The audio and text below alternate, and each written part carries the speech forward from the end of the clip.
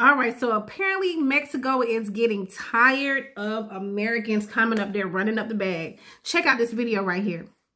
Mexico is now deporting Americans back to the US because they're fed up. So recently, people in Mexico have been complaining because there's been an increased amount of Americans moving to Mexico without documentation. This has been causing inflation in Mexico since Americans usually don't pay any tax, and they pay in US dollars, so prices have been going up. Just in the past 60 days, there's been over 240,000 immigrant apprehensions, and over 7,000 of them have been deported so far. The reason people are fleeing from the US to Mexico is because they can't afford to live in America anymore, and in Mexico, the US dollar has a lot more value and can go a longer way. However, because of this, people in Mexico are also feeling like Americans have been colonizing in a lot of parts of Mexico, and for locals it's been a struggle since businesses have been naturally raising prices in response to this. People in Mexico are saying this is decreasing the quality of life over there, and everyone using pesos now having to pay more to buy anything. But now the president of Mexico is allegedly starting to take action against all the people who are coming over to Mexico illegally, and he's deporting people back to America more than any other time in history.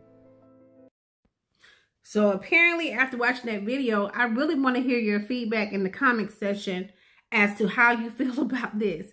Because I know a lot of people are frustrated when they see the news or they see social media and they see all these people coming over here to America illegally. But then at the same time, America is doing the same thing. A lot of expats, digital nomads are living, overstaying their welcome in some countries like Mexico, and they're like, go home.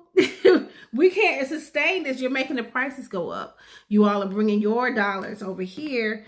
And they said, like in the video, the average apartment rent was what, $750 and $790? We hadn't seen that for at least 5 years here in the States or in Georgia. I'm in Georgia.